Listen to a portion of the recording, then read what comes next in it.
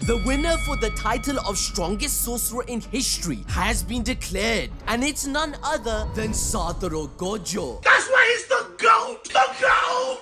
The promise of Gojo's victory was made to everyone in chapters 3 and 221, and frankly, he's lived up to our expectations. Even in the face of all odds, Gojo bagged a victory for the sorcerer's side, something that hasn't happened even once throughout the story. Haven't you guys noticed that in every single fight so far, the curses have won? It has been L after L for the heroes. That's what makes this victory so much more meaningful, since we've been in pain from the very beginning. However, Gojo has defied fate, setting up the path that would change the history of not only sorcery, but the entire world. He achieved this with Hollow Purple, leaving a scar on the city as a testament to his domination over Sukuna. The man harnessed Oppenheimer and did a nuke. This don't miss. That's right. After Gojo completely obliterated Agito with blue, he regenerates his arm, a feat comparable to Sukuna himself. But how could Gojo even do this if his reverse curse technique output was low, as Shoko stated? The answer is Black Flash. On the surface, this only seems like a boost in power and stats for the sorcerers, but the real effect of Black Flash runs deep. According to Nanami, just hitting a single Black Flash, regardless of whether it was skill or simply luck, enables the user to enter a zone like athletes experience in sports. In this state of elite focus, manipulating curse energy becomes as simple and natural as breathing. This results in the feeling that the user is at the center of everything, like omnipotence. Yuji first displayed this ability against Mahito, as Black Flash allows you to utilize 120% of your potential. And if we account for everything, this is proof that Yuji will reach way above the special grade, just like his sensei Gojo believed. As he even stated, the grading system is outdated for the new generation he taught. This isn't even accounting for Yuji being soaked in Sukuna's curse energy to inherit his technique. Nor is Yuji actually human, and he has gained a new technique to swap souls. On top of that, Yuji is blessed by the Spark of Black, which allows him to almost willingly use it and replenish curse energy, essentially having infinite critical hits, which is why Choso would say Yuji is a demon god, and Kenjaku believes he's the Eye of the Storm for the new era. So all in all, judging from the revelation in chapter 235, we need to start putting respect on our main protagonist, as Yuji needs Sukuna to feel his misery as he claimed.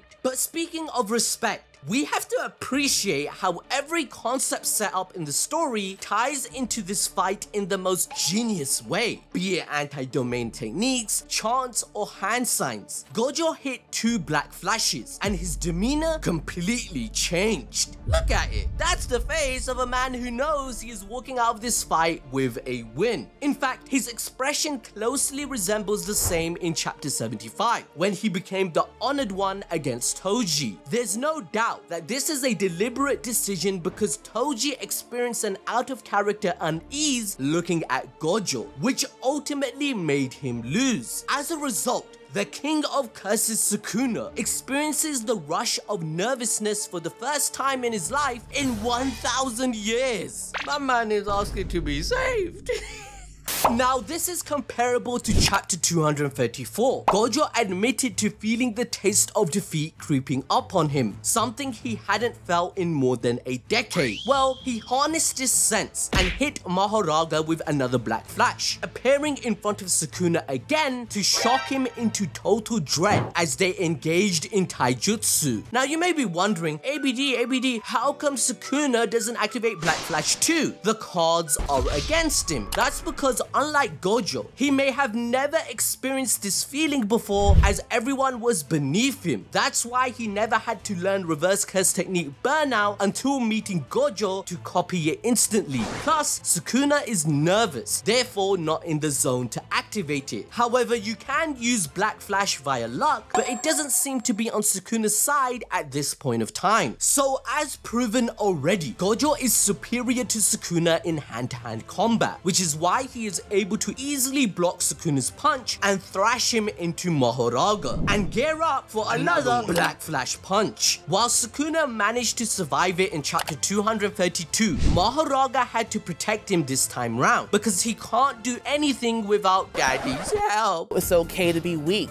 He admitted in chapter 234 he is not in his best physical condition and would die to purple. However, as Sukuna and Mahoraga are blown away, Gojo starts his chant for red. Sukuna begins sensing Gojo's strategy and his next move. Every significant attack from a sorcerer is preceded by a spark of curse energy that swells up within them, similar to the sure hit effect happening right before a domain expansion. Needless to say, massive moves require this spark, and even though Gojo has extremely efficient curse energy consumption, it's no surprise that even he experiences this requirement. Therefore, to activate his new power of unlimited hollow, he starts the incantations that Sukuna easily concluded that he was about to fire a red. This shows how perceptive and quick Sukuna is that he can accurately guess Jujutsu in a heated moment. Therefore, to counter Gojo's red, Sukuna decided to make Mahoraga tank it to defend himself, as well as facilitate the Shikigami's adaptation. If you forgot, Mahoraga had already adapted to Gojo's blue and infinity attacks earlier, leaving him with only red and purple attacks. But this is Satoru freaking Gojo, subverting all expectations. He instantly changes his stance and shoots the red attack into the sky. This thoroughly and rightfully shocks Sukuna as he panics into giving Mahoraga an instant order to chase after the attack. Well. The community definitely did not think that this chapter would end up contributing to the "Save me, Mahoraga-kun" meme, but it just did. Bro is a fraud. Are you not ashamed of yourself?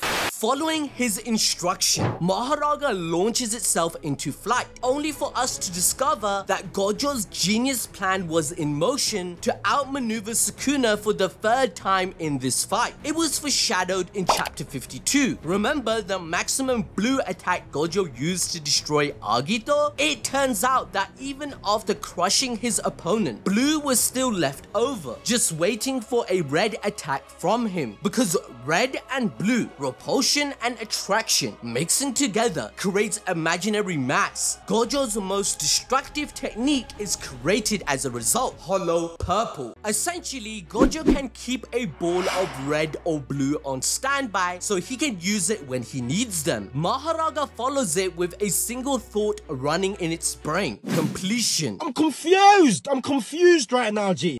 Well, again, don't worry, I'm here to explain. So make sure to hit the like button and the notification bell to continue to help us create these videos, especially those of you that buy a shirt from animedrip.shop. We have a fire one on sale that you can check out. But essentially, since Mahoraga was acting on Sukuna's command, its only goal was to zone in on blue to eradicate it. But this backfired in the most wicked way possible, as Gojo used this to his advantage. Mahoraga was totally unaffected by blue's pull-in effect, whilst Gojo exploited it. He used blue's gravity for a teleportation-like instant movement. Remember that Gege confirmed in an interview that Gojo has the ability to teleport. This follows a theory in physics called the Alcubierre warp drive that would allow an object to achieve a speed much higher than light by contracting space in front of it whilst expanding space behind it. Gojo, moving at light speed, then punches the shit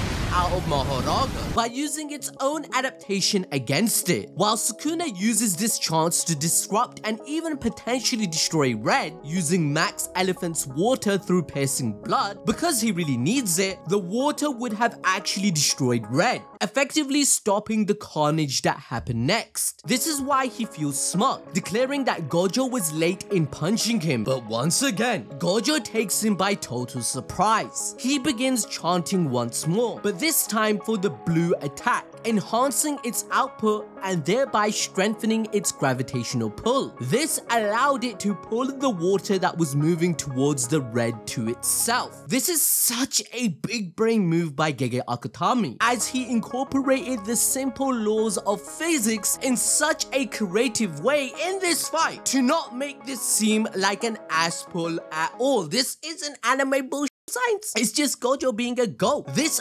also tells us how much of a gambler Gojo is. Think about it. Gojo has been nothing short of inventive throughout this fight, using a new power called Unlimited Hollow, expanding his domain, shrinking it, and even using RCT to heal brain damage. Now, whilst being mid-air, he chants the incantation for Hollow Purple, combining the stray orbs of red and blue to create his ultimate attack. Unlike Purple we saw in chapters 52 and 75 against Hanami and Toji, this had no target and no direction. Satoru freaking Gojo essentially dropped a nuke. Seeing Sukuna completely terrified for the first time in the story feels awfully satisfying, I'm telling you. As this moment even mirrors chapter 115, when Sukuna mocked Jogo by calling him pathetic. Except now, the roles are reversed. Sensing this huge attack, even Yuta, who was eager to aid Gojo in this fight,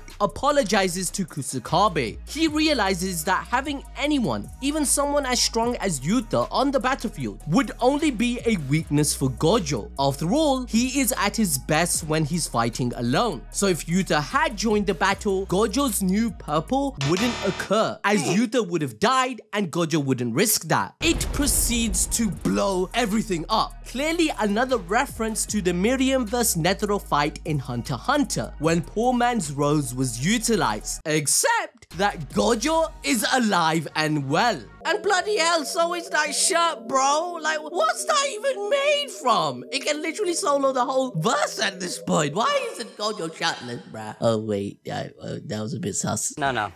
He's got a point. However, with Mahoraga's wheel destroyed, Sukuna is alive with his left arm ripped off. There's a huge difference between the damage it did to both of them. Since it was Gojo's own curse energy, he took on less damage. Gojo demonstrated the difference between dying to win and risking death to win through this attack. As he told Megami in chapter 58, he risked everything to win, but didn't destroy himself unlike Megami would always choose to, or even Yuki. Overall, Gojo is in a superior position, as he even got back his reverse curse technique output through Black Flash. But Sukuna? He's lost Mahoraga, the only factor to break through Gojo's infinity. He has slow healing and no domain amplification because he can't use his domain from the brain damage he got. Keeping all this in mind, Kusakabe and Yuji conclude that Gojo has really won. Even the bloody editor note says the battle result of the strongest battle is engraved in Shinjuku. Like,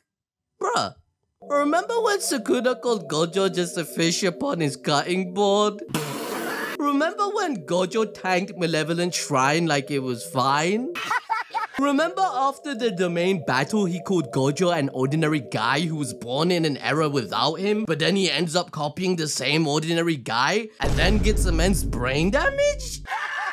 Remember when Sukuna claimed to be the honored one and strongest? Not anymore. But with Gojo winning the title of strongest of all time, he still hasn't accomplished his entire goal, part of which is to save his foster son, Megami. Remember in chapter 220, our crew was discussing ideas to do so, but they had no means to achieve this unless Sukuna was beaten and battered up. Hence, this is a perfect time to act, as Yuji even has a mysterious soul-swapping ability right now, and there is a missing Sukuna finger that Gojo hid. However, we have to address the elephant in the room, the red flag that everything is going a bit too well for Gojo. After all, it's hard to imagine Sukuna getting completely defeated without revealing his trump card. There's open and all his other techniques, but they cannot bypass infinity, because if they could, Sukuna would have used it from the start as he isn't playing around. And now that Mahoraga is gone, it's hard start to see how Gojo will die as his allies are on standby. In all likelihood, Sukuna will use some tricks as a last-ditch effort. He hasn't revealed Yoruzu's gift, although it is certain it cannot be a cursed tool like the inverted spear of heaven because it was explicitly stated that Yoruzu can't create those. However, if she gave her curse technique to Sukuna, maybe he is built different with his knowledge and efficiency where he can achieve the impossible. Sukuna deduced everything about Yoruzu's curse technique upon her death perfectly, which made her die in delight that Sukuna noticed her for once. She constructed and showed her love to Sukuna by constructing her heart as she stated. But if Sukuna uses her power, it only shows his hypocrisy and reliance on love that he so happens to claim is meaningless. His ideology would be challenged and therefore defeated by Gojo's collectivism, as Gojo has won the title. And since curses will always be curses, which we were reminded of in chapter 213, he would exploit love to get what he requires for victory, as Angel was someone that posed a threat to make him lose. So Sukuna used Megami's memories with Hanakurasu to pretend to love her, but then consumed her since he's a cannibal. We are told in chapter 213 to never forget the true nature of a curse. Therefore, the label that Angel gave Sukuna as being the disgraced one fits perfectly, as he lies, cheats, and steals. He goes against God's law by removing the existence and memories of others completely, defiling the memories of those that die, which Todo told Yuji never to do as a sorcerer when he lost his will against Mahito in Shibuya. In chapter 219, Yoruzu created a perfect sphere following the theme of Gojo and Sukuna's fight. They are accomplishing the impossible every other chapter due to their overwhelming power. A true sphere has no contact area and generates infinite pressure as a result, making it untouchable, with Sukuna adapting to her technique and instantly understanding it. Therefore, an immovable object of infinity versus an unstoppable force of true sphere. Infinite pressure against infinite space. Can it pierce through? Let me know in the comments. Theoretically, it may create a black hole. That means all the foreshadowing of Gojo's death will be true. He will die a gruesome one just like he mentioned, paralleling Toji Fushiguro with his body